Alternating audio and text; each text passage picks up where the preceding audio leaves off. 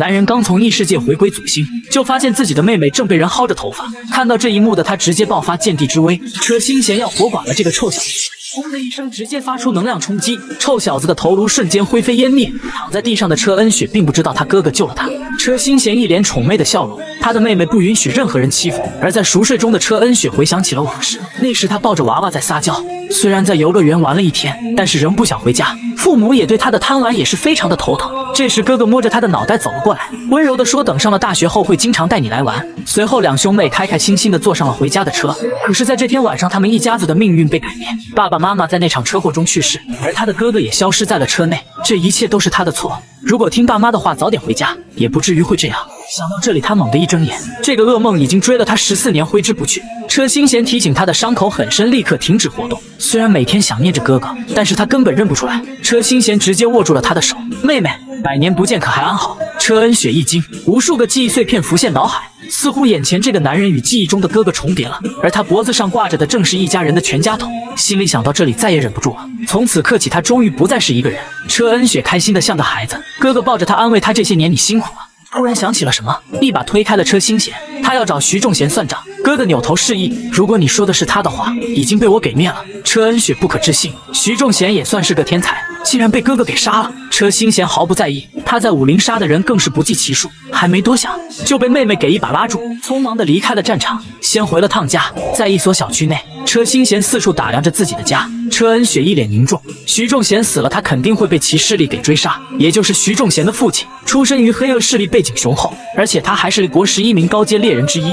这次任务只有恩雪一人存活，所以肯定会被盯上。车心贤闻言哈哈一笑，走向了妹妹，这是不必担心，哥哥一会去把徐强镇灭了就是了。然而换来的是妹妹的捏脸，以为哥哥是在胡说八道。徐强镇的等级可是超50级的，实力非常强大。还有一件事就是他受不了哥哥给自己封个5级剑帝的称号，太过于中二。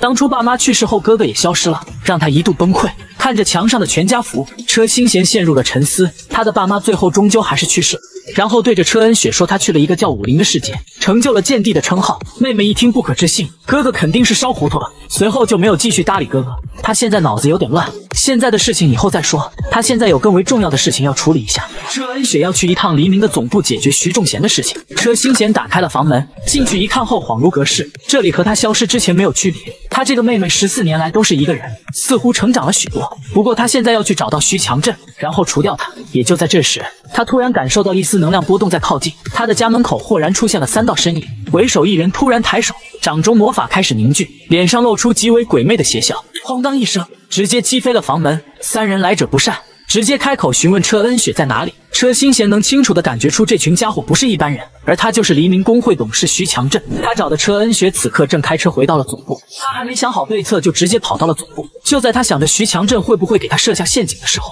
身后传来一个女声，这个女人是黎明工会的副会长李智慧。车恩雪知道此人是国的4大最强猎人之一，他不仅实力强大，行事光明磊落，而且城府很深。现在能帮助车恩雪的似乎只有眼前这个女人，他要放手搏一下。同一时间，徐强镇3人与车心贤对峙着，车心贤指着3人鼻子大骂：老子正要找你，没想到自己送上门来。徐强镇对他根本没兴趣，只想知道车恩雪的下落，为儿子报仇。车心贤冷哼2声，如果是找杀他儿子的凶手的话，那就是我。徐强镇听言愤怒无比，心中的怒火更是快压抑不住，狂暴之下直接开始爆发战斗力。车心贤也很兴奋，就应该拿出这种气势才对。随后他也开始集气，黎明战力排名第11对上武林世界5级剑帝，两人之间的较量在见面后瞬间展开。而车恩雪这边，李智慧说出了一句让人震惊的一句话：想不到你的哥哥也是从武林回归。这话的意思就是他也是来自那里。男人刚从异世界回归祖星，就发现自己的妹妹正被人薅着头发。看到这一幕的他直接爆发剑帝之威，车心贤要活剐了这个臭小子！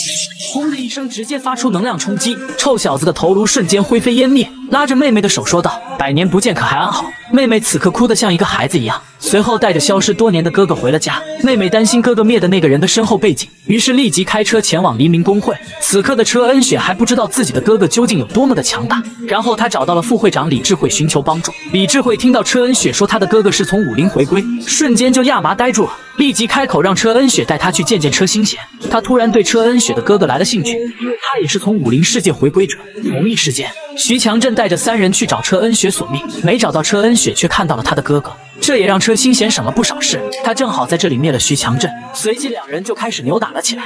徐强震一刀落下，劈斩出无尽血气，他的刀上蕴含着神秘的力量，类似于刀气又或者是刀罡，这就是他的妹妹先前和他提到过的猎人能力。这让他邪魅一笑，心中的小九九开始打起算盘来。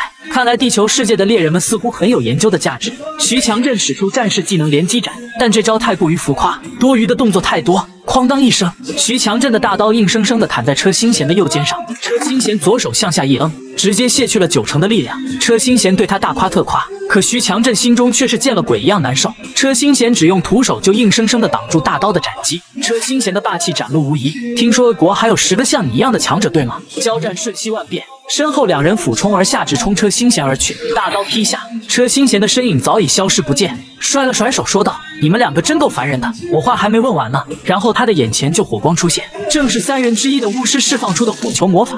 他们面露兴奋之色，以为车心贤死在起火中。那人乘胜追击，反手握刀，这是他的最后一招，欲将车心贤劈成2半，可结果却是车心贤直接徒手挡住了他的攻击，咔嚓一声捏碎了一级宝刀，脸上浮现出期待的神色。这一操作让他眼神中惊恐无比。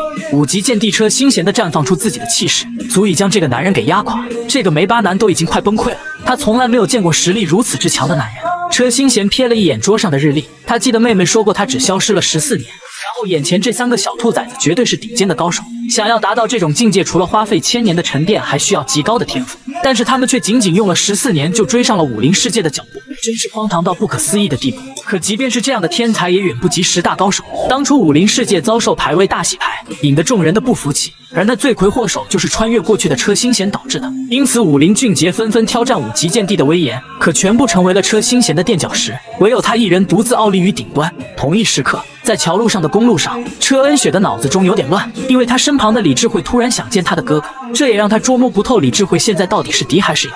不过他们之间有了约定，就是安排他与车心贤见面，他就可以替恩雪接手徐强震的报复，所以李智慧的提议让车恩雪根本无法拒绝。搞不清身旁女人的目的究竟是什么，突然他大吼了一声，似乎想起一件事。车心贤消失时是2011年，距今已经过去14年之久，他开始忍不住的颤抖。14年换算武林的时间就是140年之多，他根本无法想象车心贤现在的实力究竟有多么的离谱。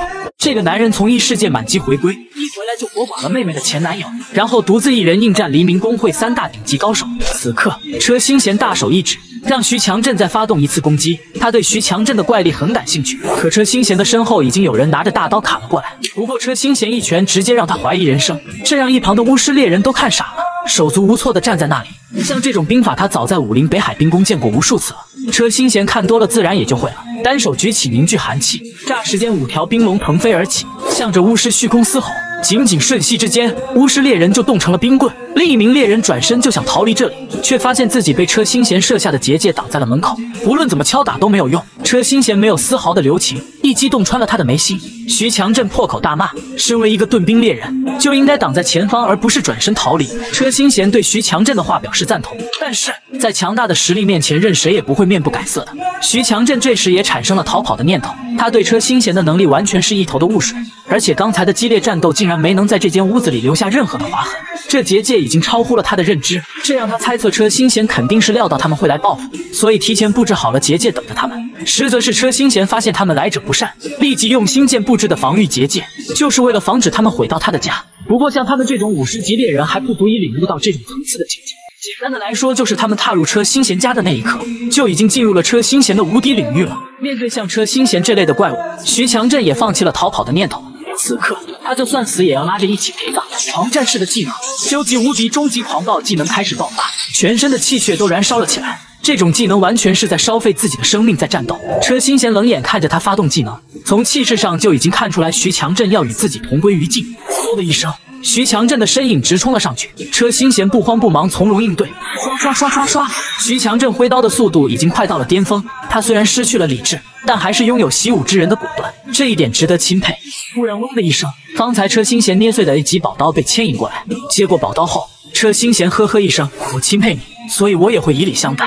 一招合弓劈斩，剑气化形，咔嚓一声，车心贤已经到了他的身后。徐强震的头颅被车心贤整齐的开了瓢，不得不说，能死在车心贤的手中，绝对不会辱没了50级猎人称号的徐强震。这招可是武林世界的5级剑帝车心贤自创的一刀斩。这时，车恩雪携带着李智慧来到了家中，妹妹一看顿时麻住了，她的哥哥好像在毁尸灭迹。可下一刻，车恩雪就冷静的一起帮忙清理浴血战场。车恩雪一脸生气的指责哥哥一回来就闯祸，哥哥却不以为然，然而觉得妹妹这表情如果去了武林必定成为天下第一。随后车心贤注意到了身后的李智慧，觉得这个女人并不那么简单，因为这个女人引起了他修炼的天造5元星宫的共鸣。随后李智慧竟然不开口就能隔空和车心贤对话，即便是武林的魔头此刻也不淡定，不知道李智慧是什么来历，怎么也想不到一个地球人竟然能修炼出武林世界的传音秘术。翌日的第2天早晨，车恩雪独自一人躺在床上睡懒觉，突然被噩梦猛地一惊醒，扭头看去，家里空荡荡的，只剩他一人。瞬间有种说不清道不明的孤寂恐慌感席卷全身，但哥哥的身影慢慢的出现在他的身后，说了句早安。车恩雪一回头看到了哥哥，心中悬起的石头终于落地。刚才的瞬间孤寂恐慌感让他误以为哥哥回来了只是一场梦境，不过好在是自己的噩梦，哥哥还在自己的身边，一切都还安好。今天车心贤一大早就出去剪了个头发，看起来清爽多了。随后看到手机上传来的一条短信，然后和妹妹说了一声要出去一趟。虽然恩雪的哥哥已经回来了，但是始终有一种不真实的感觉。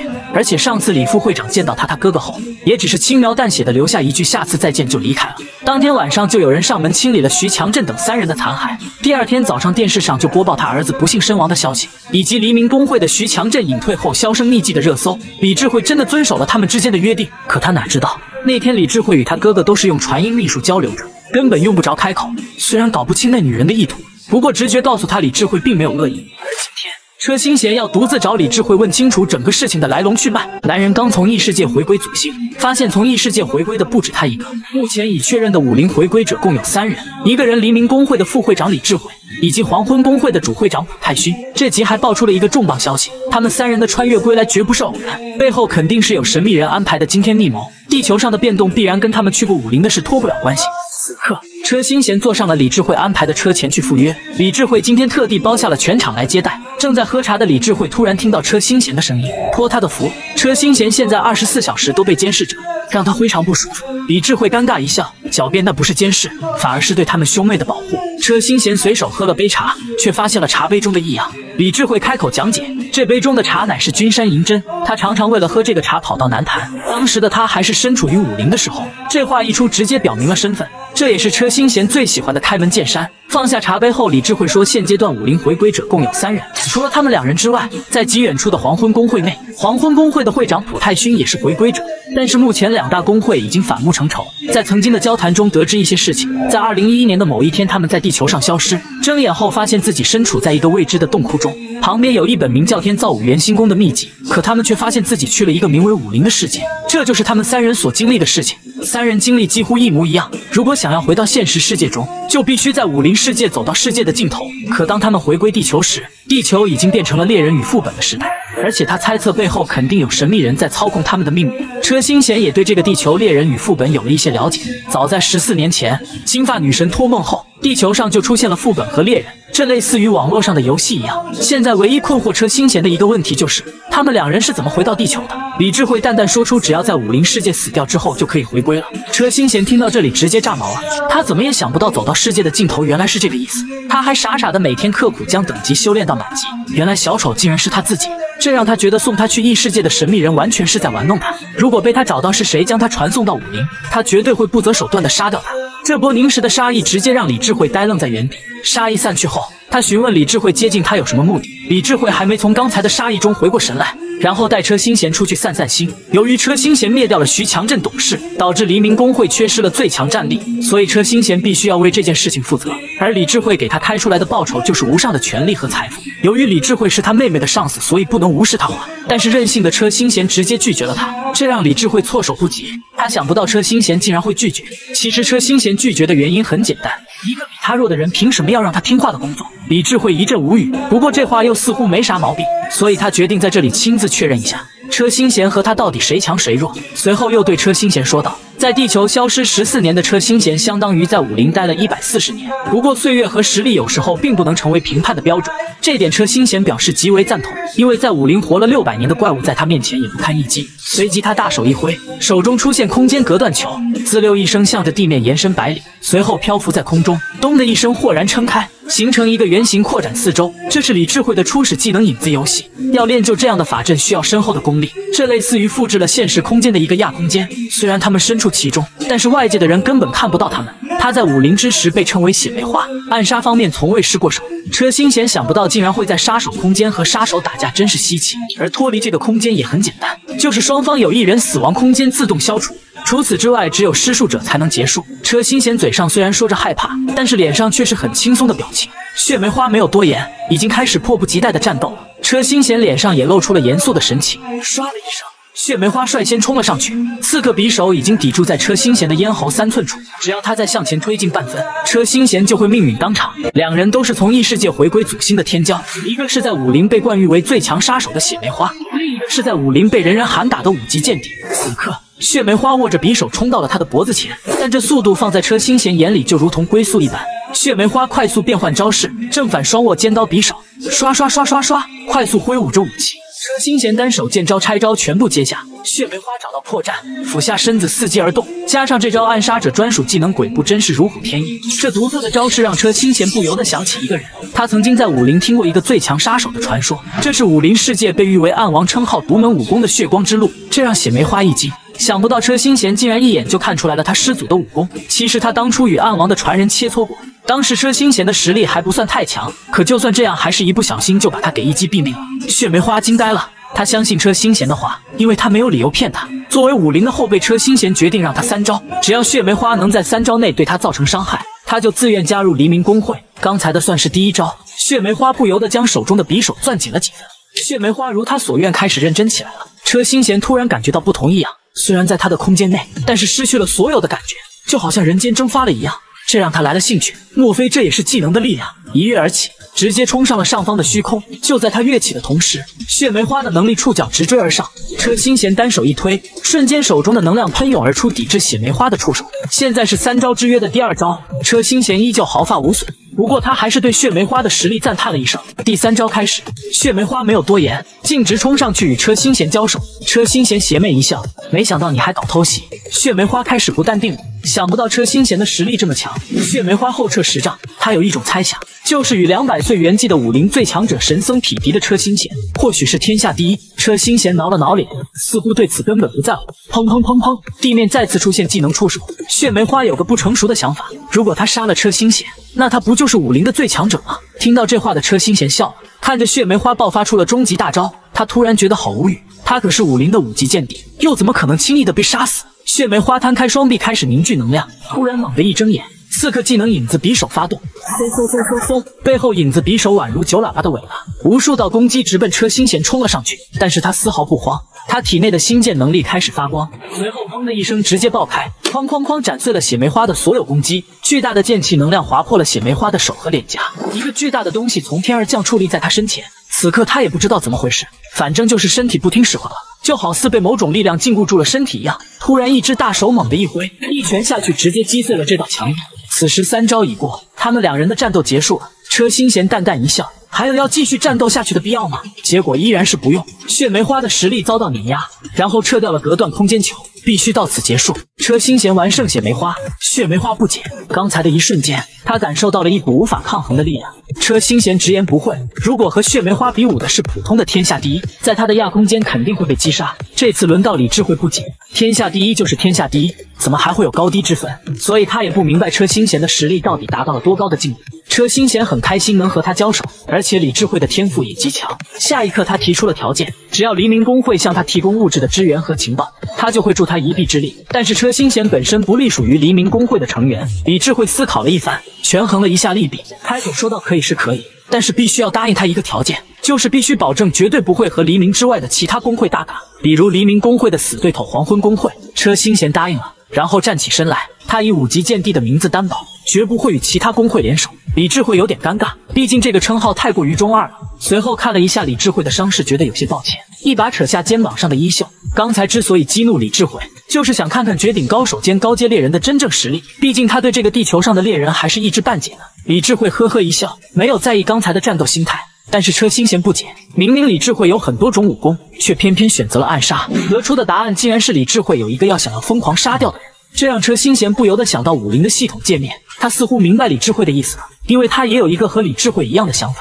随后李智慧告别了车心贤，回到车内，面对司机对刚才战斗的询问，他只是淡淡的说自己连车心贤的头发丝都没碰到。为了阻止朴太勋和黄昏公会的太阳镜，他需要车心贤的加入。随后他回想起最后一次与朴太勋的对话，朴太勋想要拉拢李智慧一起去效力天造武神，至此如果李智慧失去了车心贤的助力，那他们公会就真的要完蛋了。男人刚从异世界回归，就与顶级猎人血梅花来了一场较量，仅用3招就让对方甘拜下风。此刻，车心贤一脸疲惫地回到家中，家中的妹妹突如其来拥抱住了他，这让车心贤一愣，不明白妹妹这是怎么了。妹妹直接让他闭嘴，双手用力，似乎要撕了车心贤，然后又温柔地贴在哥哥的胸膛，让哥哥以后不要乱跑了。他真的很担心哥哥再一次的消失，这点车心贤也明白。反正现在他有一个想法，他想成为地球上人人都想成为的猎人。妹妹直接呆住了，他的哥哥怎么好端端的去找死呢？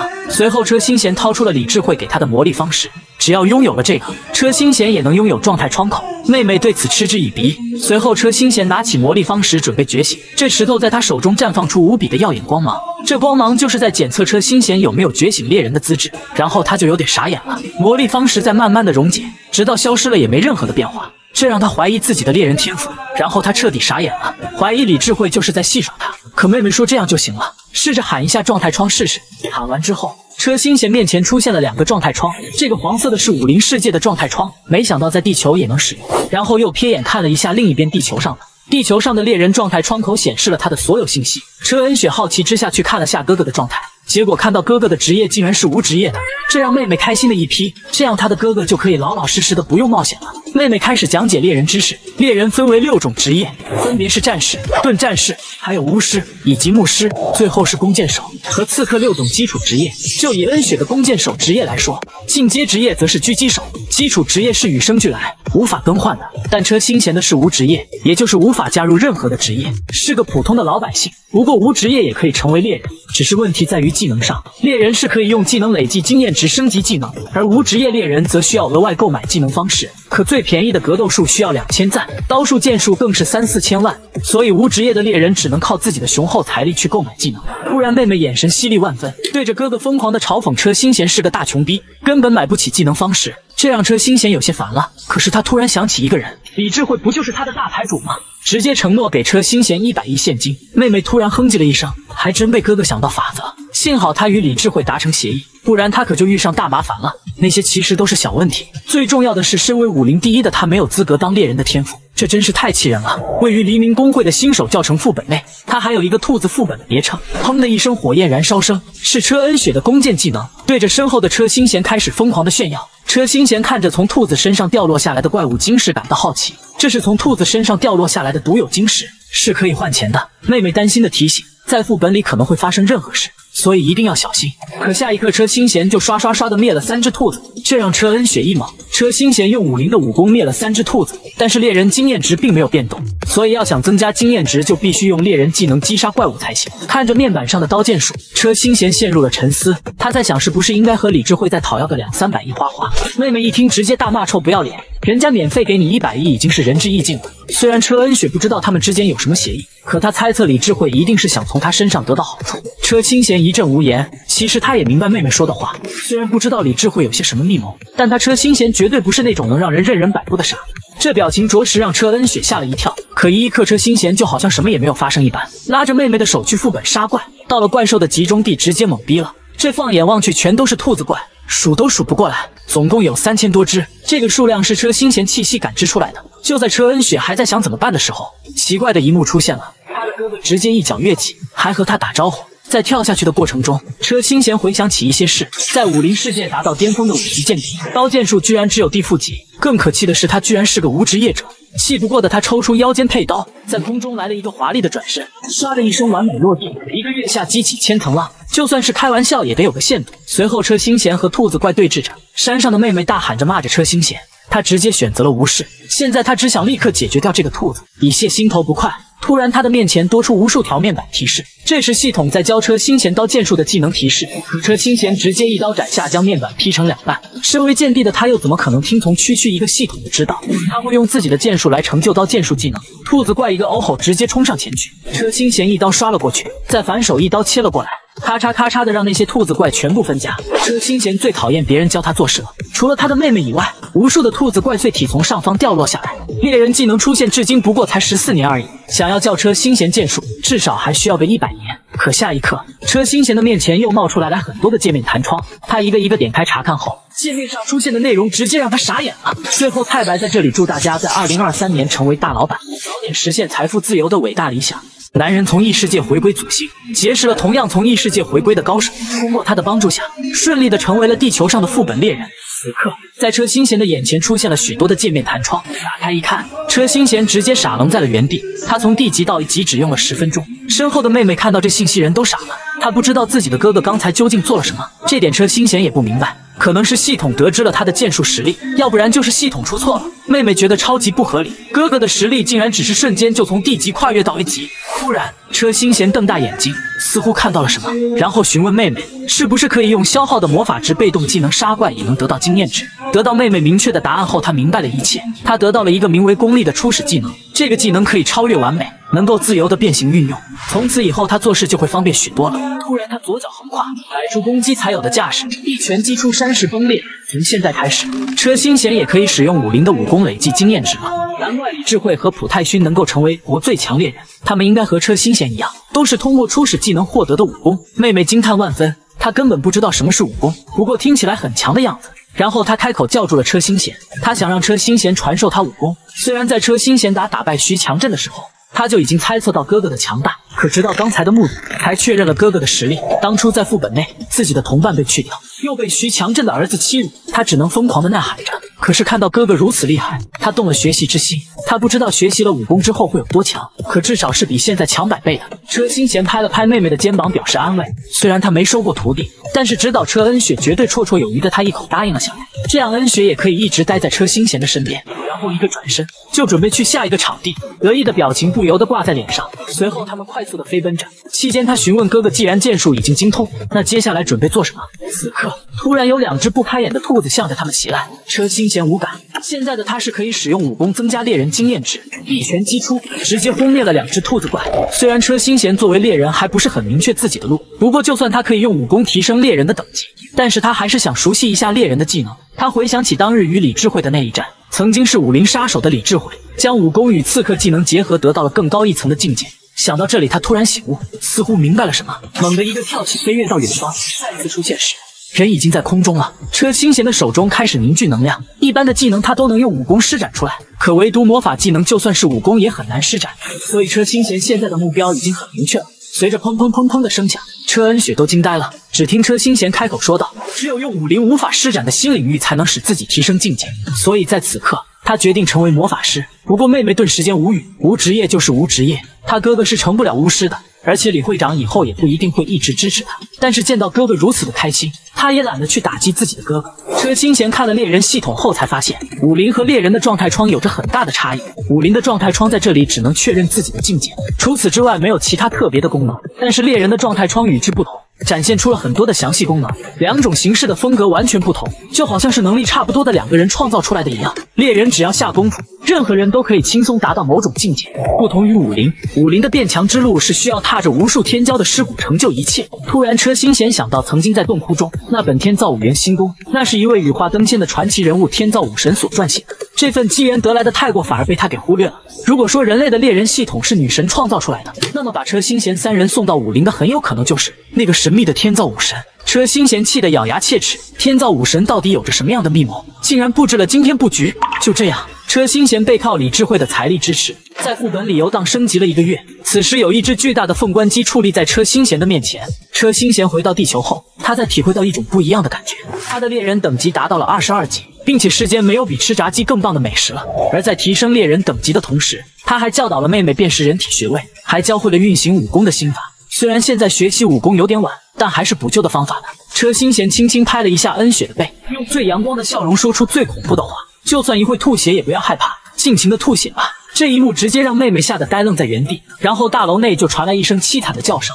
车心贤霸道的将内力打到她的体内，为恩雪洗精法锁。1周后，一支箭矢直接射入了石壁中。恩雪兴奋的让哥哥看着自己的成果，其实，在那天晚上，车心贤的头发差点被车恩雪给薅光。在同一天，车心贤约见了李智慧。这次李智慧正好找车心贤算账，这让车心贤直接傻眼了。要钱没有烂命一条，然后他只能岔开话题，询问李智慧到底有些什么目的。随后，李智慧笑眯眯地贴到车心贤的身前，不怀好意地说：“让车心贤做他的男朋友。”听到这话的我直接吐血了。为啥没有女孩追太白？最后祝大家在2023年成为大老板，实现财富自由的伟大理想。男人从异世界回归祖星，一回来就被黎明公会第一美女告白。此刻，在远数千里外的某处，一个男人正在咬鱼粮，喂水中的河马吃早餐，而他身后的秘书冷不丁地叫了他一句会长，随后汇报着黎明公会李智慧的最近行踪轨迹。据那边的探子报告，李智慧正在全力拉拢某个刚加入协会没多久的初阶猎人，听说他们还一起进入了副本，关系非同一般。车心贤的资料从出生到现在被展现的毫无秘密可言，可最奇怪的还是14年前离奇失踪，最近才出现在视野，而且和黎明的徐强镇消失的时间吻合。戴斗笠的男人打断了秘书的话，询问14年前他去了哪里。然后秘书翻遍了所有资料，可就是找不到这14年的动向。黄昏工会会长直接推测内幕，徐强镇不是隐退，而是被车心贤给灭了。他应该是为了替儿子报仇，去了车家，不出意外的应该遇害了。随后男人的相貌也露了出来，正是黄昏工会会长朴泰勋。他有一种直觉，这个车心贤很有可能就是武林回归者，他真的是越来越期待见到他了。此刻，车心贤最近一直在用魔法提升猎人经验值，这魔法区别于掌风，有着独特的乐趣所在。随后听到李智慧的声音传来：“虽然你刚得到技能，可你已经持续1小时了，而且奇怪的是，你魔法值完全没有见底的迹象。”车心贤也不知道，竟然不停地战斗了1个小时。至于魔力为何没有枯竭，他是这样解释的：先是这样子，然后接下来再那样子，最后实力只要这样子就可以让自己的魔力不会枯竭了。李智慧听得云里雾里的，快把他的头给绕晕了。车心贤不好意思地咳嗽2声，是他说的有点复杂了。简单的来说就是所谓的万流归宗，只要武功够高强，就可以把极限的力量合流，达到更高的一层境界。随后车心贤准备在 BOSS 开打前先去清理小怪，这让李智慧暗骂臭小子。他本来想着带车心贤躺赢，结果现在反过来了。不过接下来他也要搞点外快了。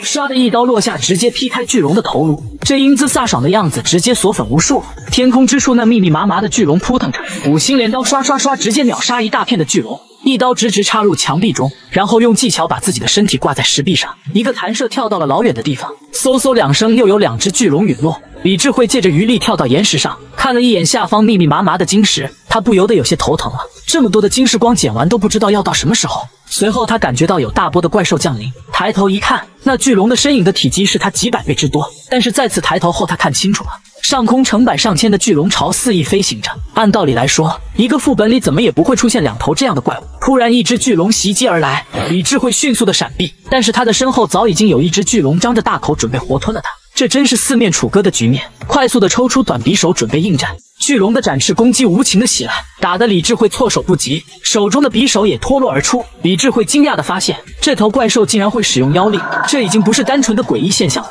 这已经达到了副本系统崩坏的程度。一只突如其来的大手握住了李智慧的肩膀，并且顺手灭掉了身后的巨龙。来人正是一脸兴奋的车心贤，其实他早就预料到了这一切的发生，就在进入这个副本的时候，他就感受到了一群常规外的怪物。他之所以没出手，就是因为这些普通的怪物根本入不了他的眼，他车心贤就要去挑战最强的 BOSS 怪。这话让李智慧一阵无语，却又不自觉地迷恋上了车心贤。车心贤将他带到安全区，询问李智慧是喜欢吃烤肉还是炸的。车心贤的左手凝聚了火元素的魔法，而右手凝聚出了雷元素的魔法。他邪魅一笑，雷火之力在双手上滋滋作响，眼神犀利地盯着 BOSS 飞龙怪。今天的晚餐就这么定了，菜名就是究极无敌烤龙肉，能被5级剑帝看上的怪物食材绝对是他的荣幸。现在发送万事大吉，就会出现最新款祝福特效哟，只有这2天才有。今天的晚餐就吃炭香烤龙肉。李智慧看到天上的巨龙被纷纷击落，震惊住了。车心贤仅用一招一式就能大杀4方，这强大又阳光的样子直接拿捏住了李智慧的心。可下一刻映入他眼帘的却是另一番场景，次元空间再次被打开，传送了上千只龙兽，而他背后的 BOSS 龙兽的目标赫然是想活吞了车心贤。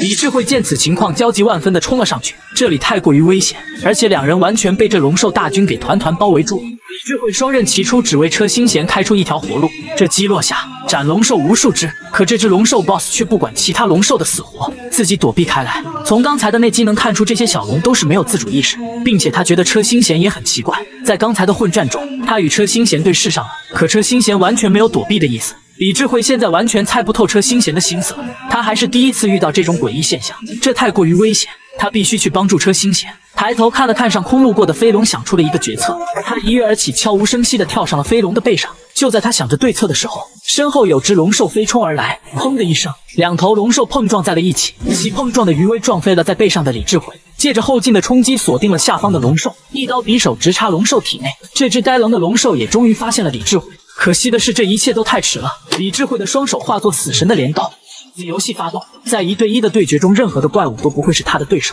可令他崩溃的是，下方的黑洞中还有数不清的龙兽巢群。李智慧郁闷一笑，这么多的怪物要何时才能杀完呢？就在这时，唰的一声，一道剑气擦着他的脸颊划过，轰的一声，无数剑气在肆意的屠杀龙兽巢。这剑气的光芒足以让李智慧失去短暂的光明。惊呆的发现，车星贤不仅使用了御剑术，而且没通过媒介的情况下就打出了最强剑气。车星贤傲立当空，头顶上方剑气全部凝实。猎人游戏到此结束，大手一压，剑气如决堤的洪流，刷刷刷刷的直奔龙兽巢群杀去。下方场景惨不忍睹，完全是被车星贤的剑气所碾压。这番场景太过于震撼，只是站着不动就可以力压群雄。此战过后，李智慧看着下方无数的晶石，只觉得自己是那么的渺小。不过这次多亏车星贤解决了这次的副本，但如果其他副本也出现了类似这种情况，就糟糕了。一旁的车星贤盯着龙兽 BOSS 身上掉落下来的晶石感到好奇。如果真如李智慧猜想的那样，那黄昏公会可能会被瞬间击垮，因为普太勋是绝对不会放过这次打压黄昏公会的机会。就在他迷茫该怎么做时，车星贤叫了他一声，抬眼看去就发现一颗看似晶石在自己眼前晃动。车星贤询问为什么这颗晶石与其他的不一样，这竟是怪物的技能晶石，只有打败大型怪兽才会出现这类晶石。车星贤握住了手中的晶石，洋洋得意，这让李智慧嫉妒的要死。随后李智慧叫住了车星贤，他有很重要的事情要和车星贤说。1个月之后，几个青年在讨论太阳季的参赛人员名单，而且听说有个叫车星贤的小子也在名单之列，仅仅只加入工会1个月。而这个人就是黄昏派来的斥候，是来专门打听车星贤的情报的。可他却打听到车星贤竟然是黎明工会秘密培养的杀手锏，顿时就慌了。回去汇报了情况后，黄昏立即开了紧急会议，务必要弄清楚车星贤的来历。这时，一个男人走了出来，此人正是黄昏工会会长普太勋。他一个眼神就让刚才那些慌张的人定下心神。至于车星贤是不是黎明的杀手锏，要等拉出来溜溜才知道。他脸上那戏谑的笑容，似乎在说车星贤就是个笑话，外事的杂草他都会随手除之。现在发送万事大吉，就会出现最新款祝福特效哟，只有这2天才有。车星贤可能即将人性不保，天造武神显露真人隔空对话车星贤。此刻，在一家唯美的咖啡店内，似乎有着一种微妙气息在弥漫。一位4眼青年在焦急地等待着一个人，瞥眼看看手上的时间差不多到了，终于他等待的人来了。这潇洒的面容不难猜出是一个帅哥，来人正是5级剑帝车星贤。车星贤打量了一下眼前的青年，仅看相貌就能看出是个冒冒失失的人。车星贤看着递过来的双手，犹豫了一下，但还是很有礼貌地和他握了手。接下来车星贤非常温柔地说，你小子就是那个狗屁黄昏工会的金哲浩吧？眼镜表面没说啥，但是心中慌的一批，想不到车星贤年纪轻轻竟敢说出这样狂妄的话。今天他来的目的就是专程说服车星贤放弃参加太阳季，不过在那之前，他要先拿出一样东西出来。这个东西就是魔法道具隔音结界，只要按下这个按钮，就会形成一道屏障隔绝外部噪音，同时也不会将他们的谈话内容所传达出去。车星贤呵呵一笑，似乎对这玩意很感兴趣。言归正传，眼镜说出了此行的目的，神色更是与1分钟前截然不同。他们黄昏工会想与车星贤达成长期的合作关系，正如车星贤所料，不过他已经答应了与黎明工会合作了。眼镜对此毫不在意，试图继续说服车星贤，只要车星贤答应下来，那条件随他开，黄昏工会都会满足他的要求。眼镜继续说到，车星贤必定与黎明工会有隔阂之处，否则他车星贤就不会是黎明顾问，而是黎明的成员。所以请考虑和黄昏工会合作吧，我们会提供7种外人不为所知的渠道帮你开路。车星贤呵呵一笑，他见到眼镜时确实小瞧了他，这小子比他想象中的要大胆。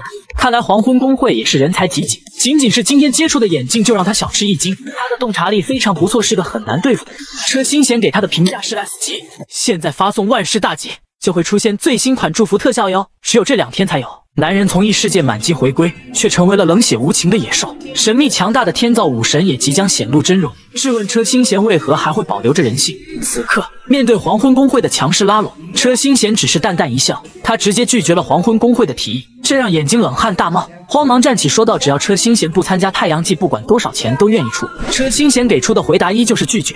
他这段时间内真的欠李智慧很多的人情，所以他不会加入黄昏工会的。眼镜是真的慌了，试图继续挽留车星贤，可根本得不到回应，这让他欲哭无泪，心中暗骂这个反骨仔。这时，一旁的神秘青年摘下口罩和眼镜打招呼。想不到黎明公会的会长竟然也在这个咖啡厅。他冷漠地对眼镜说道：“我给你的任务是尽可能的拖延与车心贤的对话内容，不然普太勋在这里的偷听又有何意义？”一手抓住了眼镜的领带，手骨啪啪作响，这把眼镜吓得亡魂皆冒，魂不附体。不过随后他摊了摊手，表示无所谓，让眼镜揪起来的心放了下来。不过普太勋总觉得车心贤很是奇怪，这个家伙到底是不是武林的回归者？而此时的黎明大楼内，李智慧戏谑地嘲讽着普太勋。车心贤猜测到普太勋已经知道他是武林回归者，只是普太勋并没有与他的功法产生共鸣。当他一进去咖啡店时，就感受到了内力的波动。和他预想的一样，普太勋是个非常谨慎的人。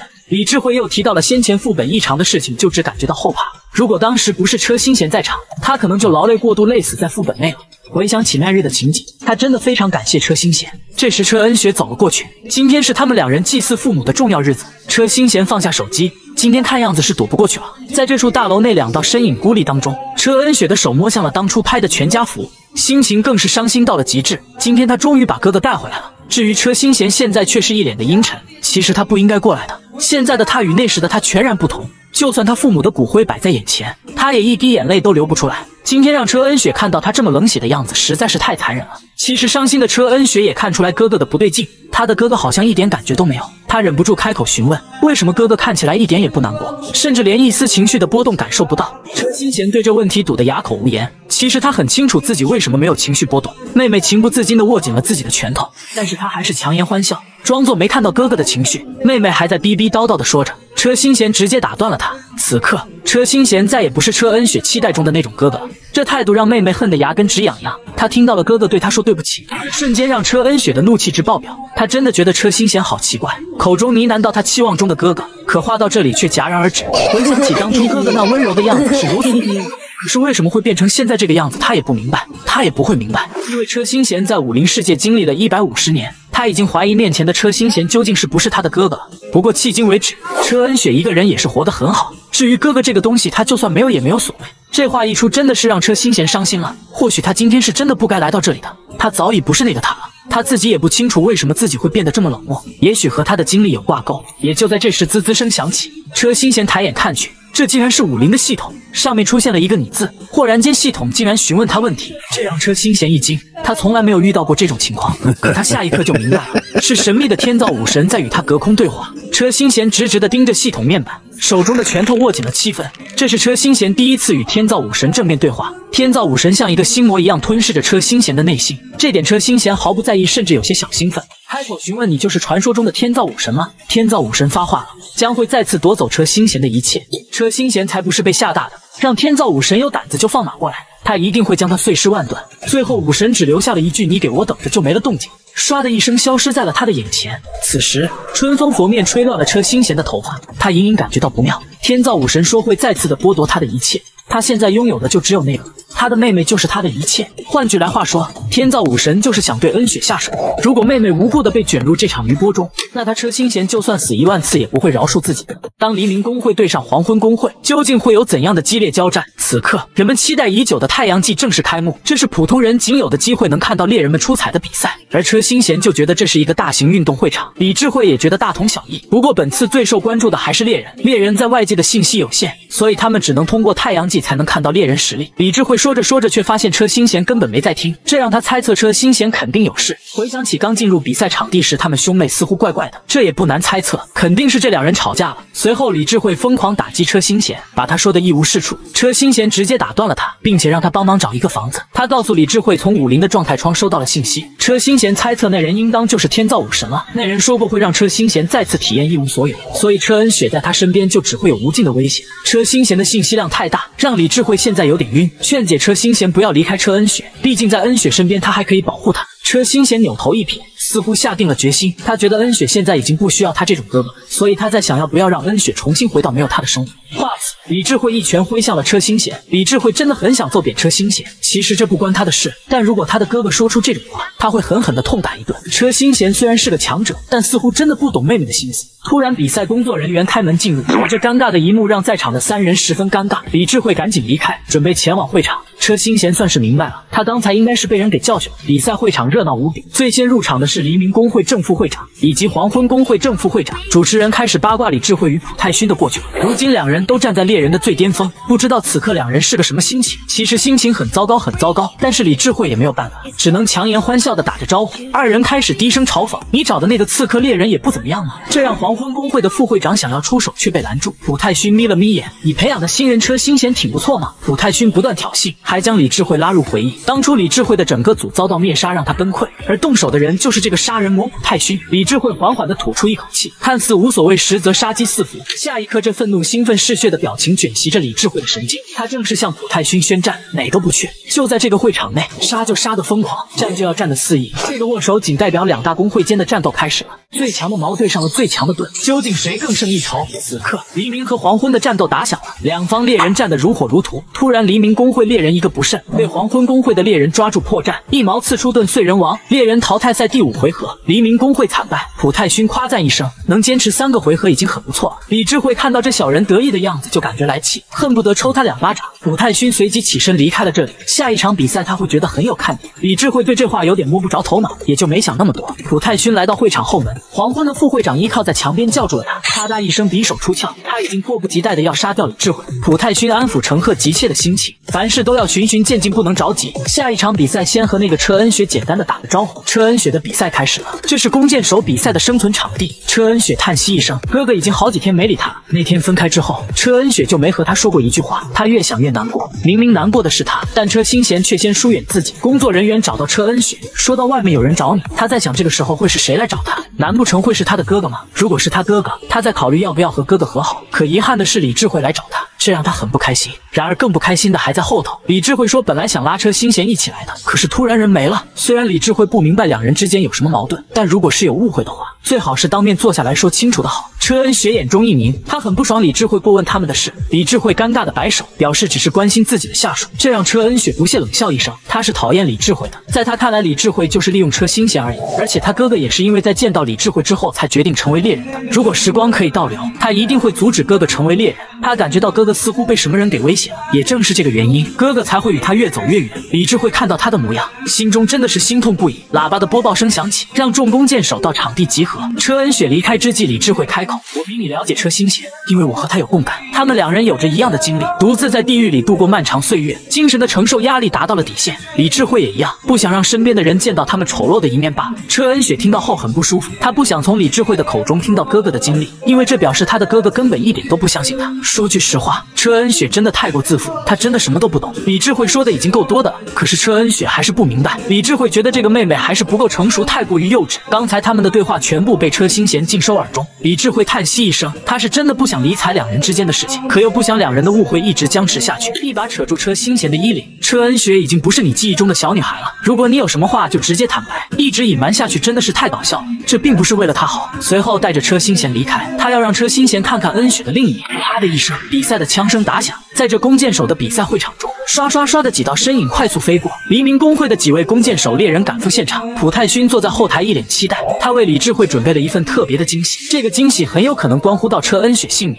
一起女弓箭手猎人陷入生死绝境，想不到爆发出的力量却让人陷入绝望。此刻，车恩雪已经赶往据点待命。回想起李智慧先前对他说的话，他一拳击在了墙壁上。他这是吃李智慧的醋了，对自己哥哥很是不满。这几年他的变化也挺大的，可是车心贤还是把他当作孩子。然后他发现下方有名敌人在游荡，本就愤怒的他正好有了出气口，一击射出，狙击手技能精准狙击爆射飞去，剑气之威快速的冲向黄昏公会猎人，一击直接命中敌方弓箭手。黄昏公会猎人黄志雄直接出局，车恩雪漂亮的狙杀敌人，得到队友的夸赞。他这是在证明哥哥自己的强大。14年前的那场车祸带走了他的所有亲人，不过在他的心中一直坚信哥哥还活着。也就是在这时，女神下达了神谕，噩梦来临的日子已经到了，人类必须进化守护地球。上了高中后，他也因为是孤儿被同学们欺负，好在车恩雪内心强大，越挫越勇，以第1名成绩被黎明公会录取，在副本内陷入危难，生死攸关。可车恩雪硬是绝处逢生，杀出了一条血路。这番场景恰巧被那时的李智慧所看到，车恩雪那不屈的毅力和韧性得到了赏识。李智慧邀请车恩雪加入黎明精英组，成为组长。他不断的变强，就是为了见到哥哥后能有实力保护他。可车心贤回来没多久，竟然慢慢的疏远他，整天就只知道黏着李智慧，反而把他晾在一旁不搭理。他像一个打了醋坛子的小猫一样可爱的生闷气。下一刻他觉得不对劲了，周围实在太过于安静，立即联系队友，可传来的却是滋滋的电流声。车恩雪的瞳孔突然放大，刷刷刷的箭矢朝他飞射过来。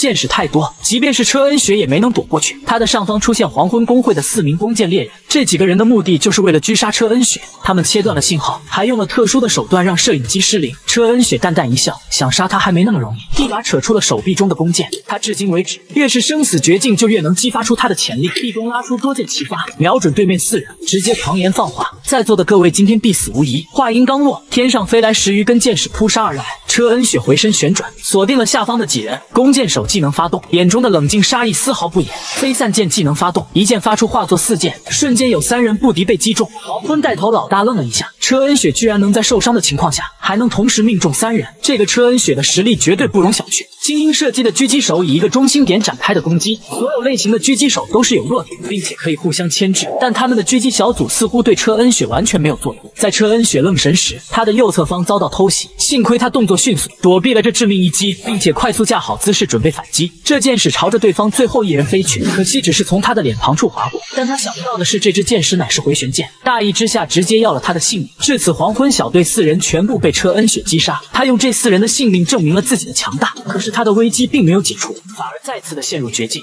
车心贤回归祖星后第一次遇到危机，他竟然在太阳季中被一个小角色震慑了灵魂。此刻，在观众台上的李智慧大喊着让车心贤快逃，至于比赛什么的无关紧要，只要能活着就行。黄昏工会的骑士一斧头劈下，车心贤堪堪躲避。刚刚他使用了初始技能法术反制，他可以让车心贤暂时无法使用魔法，所以才会在刚交战时车心贤落入了下风。观众席上鸦雀无声，都在紧张的看着比赛。车心贤听到李智慧让他跑，顿时沉下脸来，一柄大斧直指眉心，爆发出的气势直接实质化，而且攻击力还在不断的增加。他收到黄昏工会会长的命令，要在这一战中狙杀车心贤，一脚踏出飞快冲刺。面对杀来的攻击，车心贤依旧冷傻在原地，最终淡淡说道：想让我死是需要付出代价的，正好让你见识见识武林的独有绝学，区别于这个世界上的魔法。下一刻，车心贤身上爆发的气势就已经阻挡了黄昏的骑士，这使得2大工会的会长心中一颤，并且他的心法得到了共鸣。一旁的护卫担心的两边看了又看，虽然他的天造5元星功突然不受控制的感受到了共鸣，但是又有股另外的一种气息掺杂其中。黄昏工会会长从未感受到过这种强烈又阴森的震动，而比武场上的气势再一次的爆发了冲击。可是下一刻他又愣住了，不可置信的瞪大眼睛。此刻的他被一股铁链虚影给牢牢的捆绑住，而这锁链外人根本看不到，这不是魔法也不是技能。车心贤的身体慢慢浮起，漂浮在半空，以一种上位者的姿态看着下方的小丑。刚刚比武时让他逃跑，又让他弃权什么的，真是烦死了。仅仅过了10几秒的时间，车心贤便将局势逆转。这个束缚住身体的锁链叫做心剑，属于剑术之巅的境界。如果练到这个境界，他就可以想杀谁杀谁，开天辟地也不在话下。车心贤不想这么结束战斗，勾勾手指，霎时间骑士身上的锁链开始向后拉扯，直至于把骑士的灵魂都直接拉了出来。紧接着一拳打出，在骑士的胸口狠狠地来了一下。黄昏工会被打得口吐鲜血，在车心贤面前，狂妄是需要代价的。一个反手直接将他高高抛起。接下来，车心贤要用武林的武功让黄昏工会会长开开眼界。武林绝学旋风脚蓄势待发，竞技场内一声轰鸣，场内出现一个大坑。这一脚下去，虽然比不上凯皇的那一脚，但也不差分毫。黄昏会长已经惊呆了，他诧异的是车心贤的武林武功竟然会这么强。这一脚下去，黄昏骑士已经沦为废人了。太阳季大江战第2回合比赛，车心贤完胜，真爽！好久没用武功了，偶尔来一下还挺好玩的。